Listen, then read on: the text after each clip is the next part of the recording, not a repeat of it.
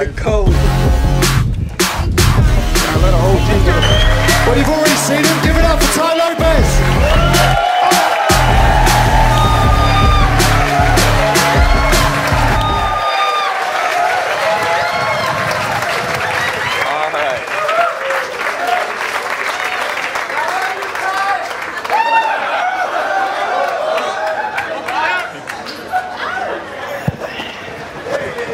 Everybody surviving the weather here?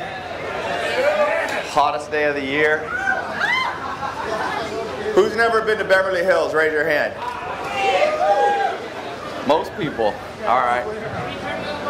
Who follows me on Instagram? Snapchat. Who's more on Snapchat? Sound louder on Instagram. MySpace? Who here is satisfied with their income? No. No? Anybody? Somebody has to be. One person? One guy, two, three people out of 400 or whatever. Oh, am I satisfied with my income? You know, believe it or not, this year I actually tried to lower my income so I'd have more free time. So some of you, I hope you get to that problem where you're like trying to make your income go down. Seriously, that was my goal at the beginning of this year. It's always easy to bring your income down too. It's much harder to bring it up. But so I would say right now I'm kind of satisfied where it is right now. You can't, let me just say this, for all you people who are super greedy, it's possible to be making too much money if it takes away from your freedom, you know what I mean? Like some people are making, there's hedge fund guys that make $100 million a year, but they haven't left their office. They're in New York. You go to who here lives in New York? I used to live in New York. There'd be guys that would be getting in full suits in the subway 1 in the morning, going home from work, and they had to be up before the stock market, so they were up at 4 in the morning. That's not a good life, no matter how much you make. 12 years old is the perfect age to start, by the way. A lot of people, like Warren Buffett, he started at 7. There was a guy named J.R. Simplot. He's dead now, but he was one of the first billionaires in the U.S. He started at like 8 years old. He said he had a company when he was like 8 or 9 with 3 adults working for him. He said it was very hard to tell them what to do when you're 9. You know, he had these 3 guys that he was telling him what to do, but he ended up being so rich. There's a story. He owned all this land in America, and he actually grew potatoes for McDonald's. And he would use his plane to fly over to find new land that he wanted to buy. So they were flying over a place that he saw. He was like, land here. I want this. I want to buy this ranch. They land on the ranch. He sends his 2 assistants. They walk 1 mile away. An hour later, they come back, and they go, sir, you already own this land. This dude owns so much land, he couldn't keep track. So here's the big picture formula. You can write this down. So let me point that in case you can't see. You got A1 plus A2 plus A3. Then you add on top of that P, and that gives you L. All right. This way, everybody got it? So what this is, A stands for active. So you have your 3 active source of income. I'll explain what I mean by active. P stands for passive. And L stands for lifestyle. Okay? Now, there's something about this math formula that's different than the average math formula. Is anybody here from Israel? Hebrew? Anybody right? So we're going to go, you know how in America you read this way. Some countries you read that way. We're going to go the opposite direction. So first, you got to write down lifestyle goals. Okay? What are your lifestyle goals? So you can even put the word goals under here. Lifestyle goals. L. And you got to really think those through, what those are. Because a lot of people, if I ask them, like, what's your lifestyle goals? They're like, man, I just want to be a mogul or something like that. That's too broad. People watching too much TV. They're watching too much Empire or Billions or whatever show they're watching, right? Mogul, forget that. Think about, you might become a mogul, but most moguls didn't really set out to become moguls. They just were doing their thing, and they became that thing, right? So I like to spend 50% of the time in the city because there's a lot to do, it's fun, but I get burnt out. So I like to spend 50% of my time on a ranch, like away from a lot of people. So that's one of my big lifestyle goals. Have enough income that if I need to, like Sunday, I'm leaving town, I'm flying out, that the money's not the problem for the airline ticket. And I usually bring 4 or 5 people with me. So I gotta have $10,000 or whatever if I go commercial. If you go private, to go to where I have a ranch in the East Coast is like $38,000 if you want to fly one way. So you don't have to go private. Sometimes I go private, sometimes I save money. But that's your lifestyle. For my lifestyle goal, if I write that down, ranch life, then I write down the number that I need per year or per month. I like to do it per month. I like to have enough money to be able to take people out to eat that don't have, like some of my friends don't make as much money. I want to be able to pay.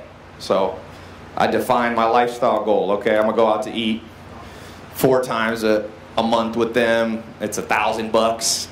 Okay, that's 4,000 I need to have that month. You see how I'm just piecing this together? And you won't have time today, but when you go home, you should really spend like a week thinking out your lifestyle goals. And some of your lifestyle goals, you'll find out you don't need that much money. Some of them are free. Like one of my lifestyle goals in 2012, before I started doing social media, I like to read books. But sometimes I felt guilty reading books all day because I was like, I'm not making any money. So I was like, how can I make money from books? And then I started doing book summaries, did a TEDx talk, all that stuff is when I was starting out. So books, if you like to read books, book costs you $10. So your lifestyle goal could be very low there, but still write it down. So you add up all your lifestyle goals, 1, 2, 3, 4, 5, you might have 100. Hopefully you don't have 100. It's too many. Let's say you have 10 goals. You add them up together, that's your number. Does anybody know what their number is? I ask people this. People are like, man, I want to change my life. I'm like, what's your number? No one ever knows. It's a tragedy in school, man. You should have spent a whole year mapping out your number. I actually have my lifestyle goals by the day. But it's a little more complicated, so I don't want to make it too complicated. What's your number? 6,000 a month. Okay? How much is that a day? 200 bucks. So his number is 200 bucks a day. So how much does he need to make per hour if he had an automated business? $8 an hour. Does that sound intimidating? But you got to make it 24/7. That's the key. So you have to go online, because if you have a store or you're like selling your services, you won't be able to make $8 an hour 24 if you sleep. Definition of passive: doesn't make you money while you're sleeping. And I'll add one thing. If you're working on it for 1 hour a month, it's active income. Who here is unemployed? 1. Okay, most everyone has a job. Right now, that's your A1 for a lot of people, your 9-to-5 job. Let me just say one thing that gets people confused. Don't build these all simultaneously. You cannot do it. Confucius said, the man who chases 2 rabbits catches 0. If there's 2 rabbits and you got a gun and you're like, which one do I shoot? By the time you do that, they both are gone. And so if you try to build 3 active income all at the same time, odds are you'll have nothing. Nothing will be making you money. So what I do, I get one up and going, I catch the rabbit, I run it for like at least 18 months, make sure it's going, then I'll hire somebody else to run it for me, and then I'll go and start A2, and then A3. How many A's does Warren Buffett have? I looked on his Wikipedia, he has like 99. Joe's going to be teaching you a great source of income, which is social media marketing agency. Who's in my social media marketing program? Cool, a lot of you. If you already have a job, that's a great second one to build as a part-time thing. If you don't have a job, that thing is people around the world are making a lot of money in this program. It's crazy the amount of testimonials I get. I was in Australia. I went with Arnold Schwarzenegger to speak at this thing that he had. And actually, is Gore in here? He's a promoter down in Australia. He brought me to Australia. He brings Arnold Schwarzenegger there. And while I was walking around the day before I gave a talk, this kid comes up to me. Two people, actually. I put it on my Snapchat if you follow me. One kid, I was at the gym in the hotel, and he comes up to me and he's like, I'm 17 years old, I'm still in high school. I started a social media marketing agency, and I said, how much are you making? He's making 17,000 Australian, which was like 12 grand a month US. That's good, while he's still in high school. And he said he's only been doing it for like 6 months. He actually flew out here, I don't know, last month or 2 months ago. I did my 300 dinner. Have you guys heard about these dinners I'm doing? These you can't pay to get in. They're just, I invite the people who get the best results. So I'm trying to specifically track 300 people from rags to riches. That kid was invited into the 300 group. Because if you're 17 and you're making 12 G's a month, you're on track to do big things. What did Drake say? If you don't have haters, you're not popping. If you just start doing stuff, you start posting, that person you thought was a friend, you'll be like, oh, why you gotta show off? Why you gotta show off? That's the person that you kick out of the circle. People should either be giving you constructive criticism. They don't always have to approve everything. Either constructive or they should be nice. You don't need anything else in that circle. You will make the average of the 5 closest people to you. That's an old saying. Guess your 5 closest friends' income. Is the average friend making 30 to 40 and you're making 50? So you're the best one in the group. You don't want to be the best one in the bubble. You want this bubble to be full of people that intimidate you.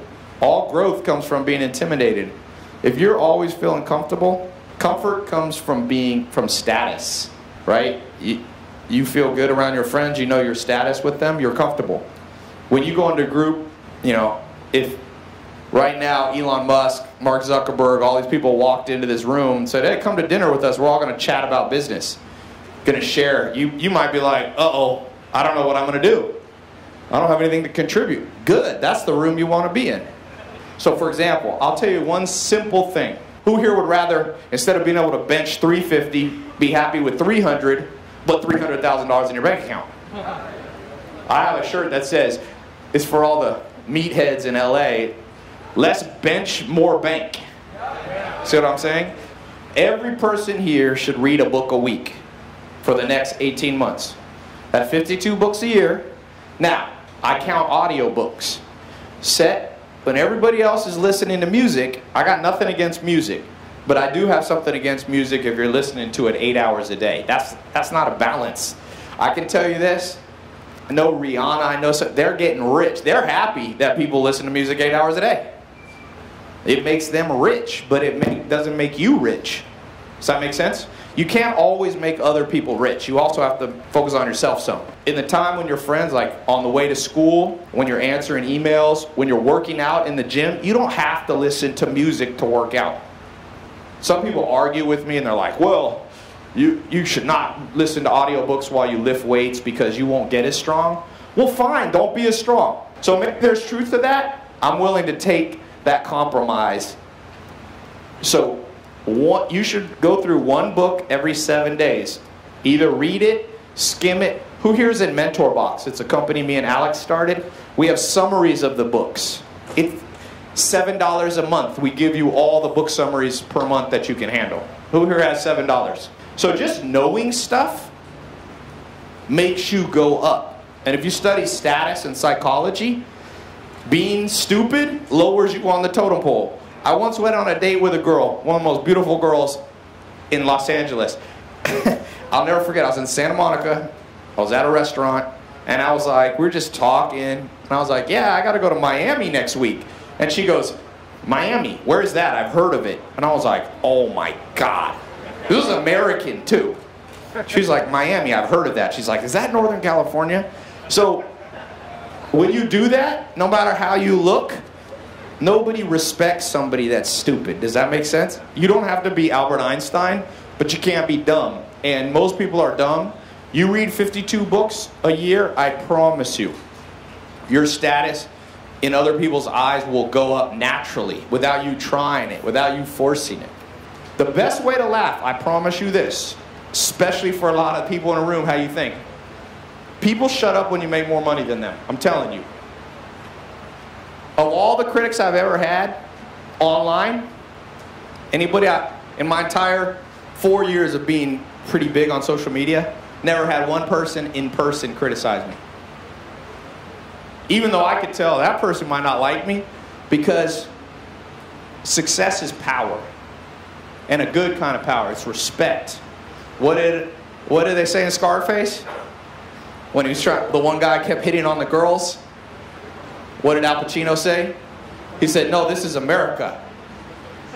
First you get the money, then you get the power, then you get the woman. I don't know if that's completely true, but there's a lot of truth to that. So focus on making the money. And then people just shut up. They just do. And if they don't shut up, other people shut them up for you. When I did that hater interview, or the debate, people started chiming in on the live. How much money do you make? I was like, I made $112,000 today. Here's the screenshots. They showed the other dude. How much money do you make? He's like, I'm not going to put it online. All right, blah, you're out. This guy made $2,000 that day. Results talk. Bullshit walks.